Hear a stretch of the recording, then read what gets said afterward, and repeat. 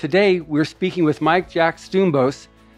He's a winner in Writers of the Future, Volume 38, and he's got an amazing story, which we're going to be talking about, called The Squid is My Brother.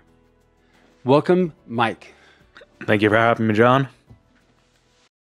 And then I started teaching, and that ended up being, weirdly, the biggest obstacle in my writing, because I got seriously stuck in full-time teaching mode for years. And so I spent like most of the next decade not really writing anything because I was a teacher.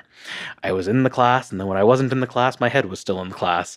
So yeah, it took a long time for me to get back into the mode of I want to write and try to publish. So really the big movement toward what I've been writing recently and the Writers of the Future submissions was in the last 2.5 years. I ran the numbers with my wife in terms of like, can I go to a more part-time teaching role or even substitute teaching and tutoring, still make the income that we need to, and have the time and, more importantly, the brain space to be able to do the writing that I want to do. And so then I made that switch, and I tried to make a deliberate commitment to do what it sounded like the professionals were doing. And I was like, all right, I'm going to write 3 novels a year and sell at least 3 short stories a year. This was summer of 2019.